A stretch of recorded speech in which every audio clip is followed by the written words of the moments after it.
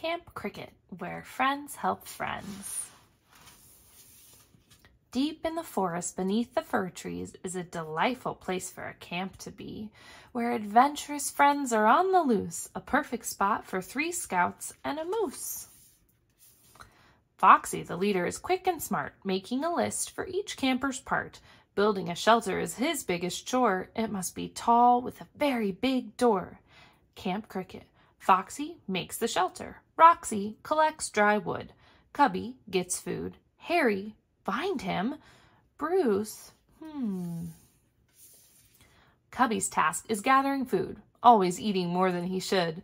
Roxy has quickly collected dry wood to make berry pie if only she could. Bruce the moose asks, "What should I do?" But Foxy is flummoxed and hasn't a clue. "Bruce, my friend, you're a very big moose. I don't know how you can be of much use." Then, all of a sudden, raindrops fall, and the campers still have no shelter at all. "Oh no, we didn't plan for wet weather." The friends grow fretful and huddle together. With their plans in ruins and no help on the way, it is Bruce the moose who saves the day.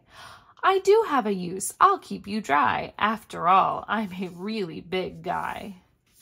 And so, young campers, explorers, and scouts, everyone is useful. This you'll find out.